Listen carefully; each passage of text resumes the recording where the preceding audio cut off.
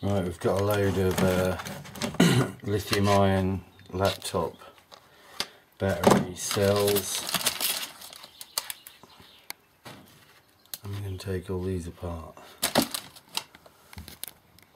I've done a few here already.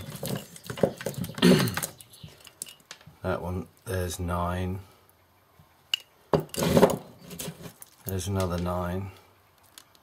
I'm going to try keep the BMS boards on here, which is that board you can see, then you can test the batteries from that. There's another 9. So these are all Chinese cheapo aftermarket ones, which are actually bought as new. I have removed some of the labels off them. So I'm going to take apart these big ones first. We'll see what's in those, and then I'll probably set it up on time lapse and I'll take the rest of them apart.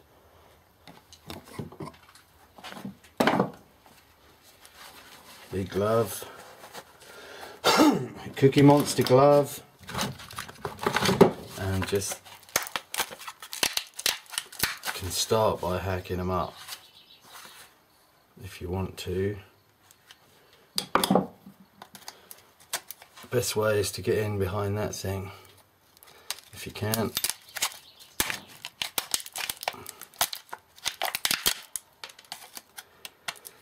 I must say these are going to be easier to open than if they were genuine. If they're genuine, they're a lot better built. i.e. Dell, Compaq, Acer, they're pretty good.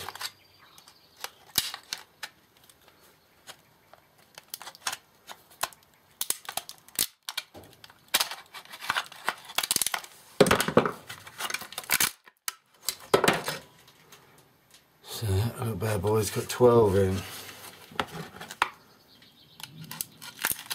Just be very careful when you're poking in there. So there, I've kept the BMS intact. So that's good. I'm going to make sure all of the plastics are kept together and disposed of correctly.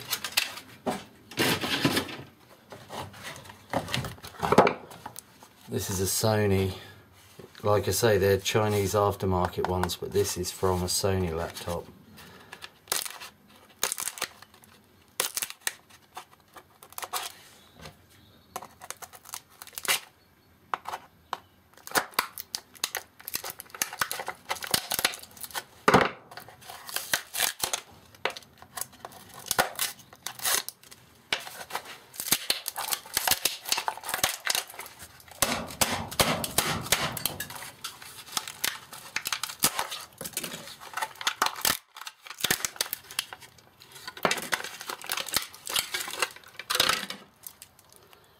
Oh dear, that looks a bit cack.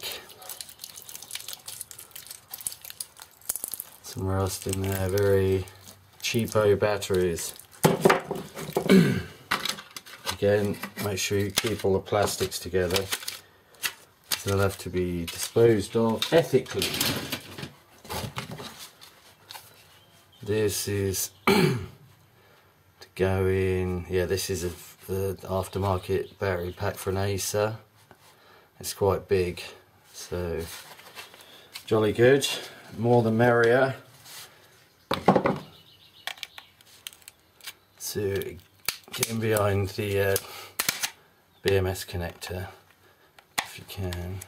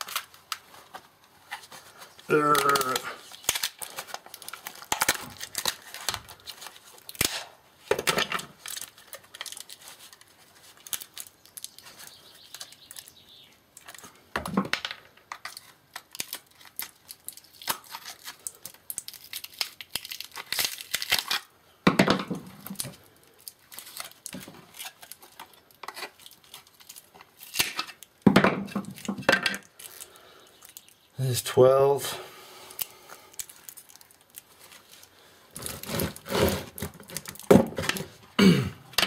When you're laying these down, you don't want the positive ends touching anything or the BMS touching anything.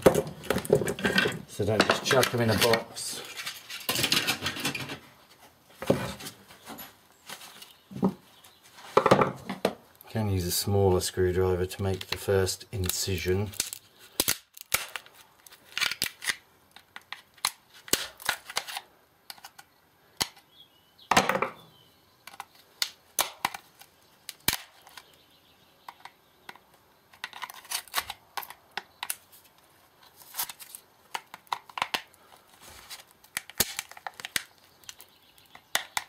Go on, baby.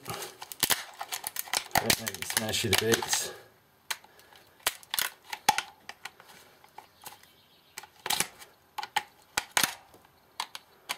That's why you wear a big glove, folks. So that screwdriver ends up in your hand. It's not a lot of fun.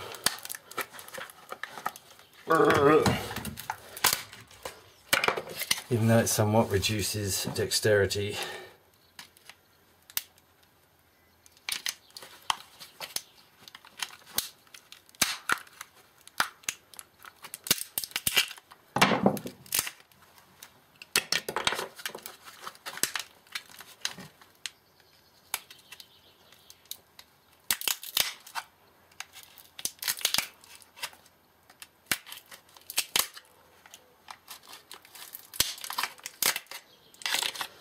Lots of horrible glue in there.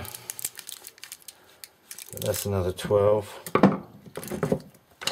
I've got a multimeter, but I'm just going to probably stick it on time lapse after this one, because this is another, this should have 9 in.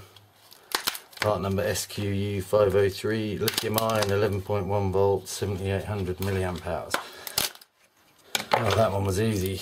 That one was really easy.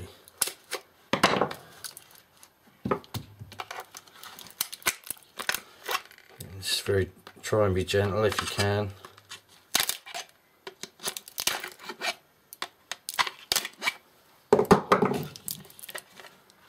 Another 9.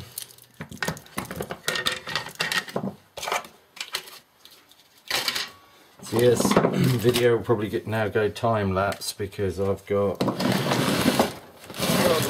box of them. So jolly good.